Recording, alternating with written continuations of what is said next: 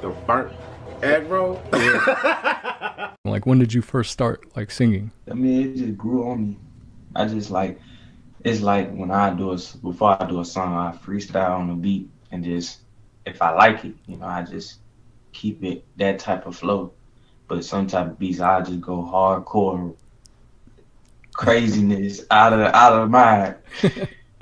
Yeah. But I mostly sing because of the pain that I go through. I want people to feel what I'm feeling inside.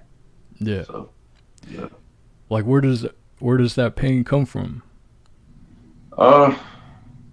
Past stuff, personal stuff, past relationships, friendships, Mm-hmm.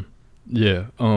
Did you have any type of like singing like training, or that's just you just practicing and getting better? I'm a new